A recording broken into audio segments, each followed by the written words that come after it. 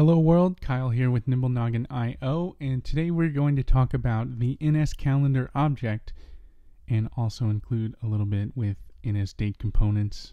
Since we are on the third most important class or method or way of working with NSDates, and we've covered NSDates and NSDateFormatters, so now we're going to talk about NSCalendars. And the way we can divide these up is an NSDate is a way to store a date, NSDateFormatter is a way to present a date, and using NSCalendar and NSDate components is a way to work with or edit dates.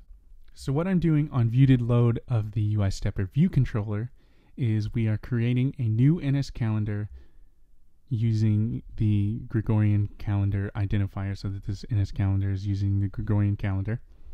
I'm creating an NSDate components object using the current date, and this components object I'm only going to worry about the day. So in this case it's October 2nd, 2015.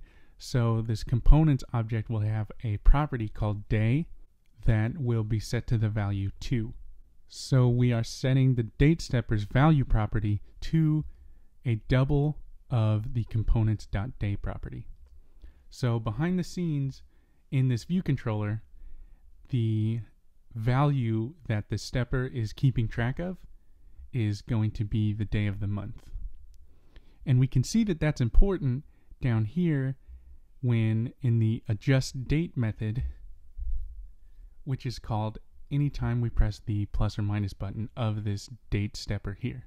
So in this method, what's going on is that I am getting another NSDate components object on the component day of the date shown in the date label here. So let's actually change this a few days, Thursday, October 8th, 2015, so that this date components object here will have a property called day with the value of 8, because that is the day of the NSDate displayed in this label. And what we're actually going to do is compare that components.day to the date stepper's value. And as we saw in ViewDidLoad, we were setting the value to the NSDate components day property of whichever day that the date was on. So I'm actually going to put a breakpoint here, and I'm going to press this one more time. So we have pressed this, so at the end of this execution, the date will increment to October 9th. But right now, the date stepper's value property is going to be 8. So after we've hit this plus button, UIKit is automatically going to increment this stepper by the value that we told it to, and it's just going to increment it by 1. So with this logic down here, we are going to check the components, the NSDate components date of the date in the date label against the value property of the NSDate stepper. So since we hit the plus button, the components.day value is actually going to be less than the date stepper's current value. And in this situation, the components.day value is 8, and the UI stepper's value is going to be 9. We will end up in the else block of this if statement, and basically the difference between the if block and the else block here in the if statement is in the else block we are going to be adding 1 day, and above that in the if part of the if statement we are going to be subtracting 1 day. So since we hit the plus button, we're going to be adding a day, and the way we do that is again using NSCalendar, and we're assigning this currently nil step date object to an NSDate that is 1 day in the future of the date that we pass in. And we are doing that using this date by adding unit method. And we are specifying the unit that we want to add, which is day. We are specifying the value that we want to add, which is just 1. And then we are passing in the NSDate that we want to make that addition to. So that is the NSDate that we got from the date label here. So it's pointing to October 8th. And since we are incrementing the day by +1, when we continue this program execution, it's going to say October 9th. So the NSDate of this date label is actually going to point to October 9th. And almost the same thing happens when we go back by 1 day, is we are using this date by adding unit method, specifying the unit day.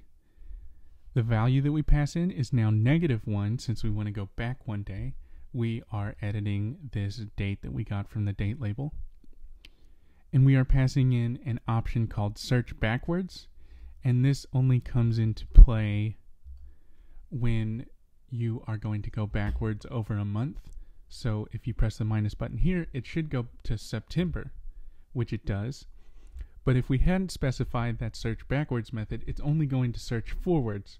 So at the end of a month or the beginning of a month, if you were to go backwards to a previous month, the NSCalendar would actually see that, hey, this number, since we're only searching forward, the next time we come across this number is the next month. So instead of saying September 30th, it would actually say November 30th. But since we specified the search backwards option, it's going to look backwards. So correctly went to September. So I'm just getting an NSDate components object again on the date component using this new step date object that we got from this if statement. And then I am setting the correct values on the stepper and the date label here. Even though this was a specific example, I hope it showed how you can use an NSCalendar and NSDate components to edit and work with a date. And it's easy enough to use other elements of a date. We can actually specify the year, the month. Can you specify the time? I think you can specify the time.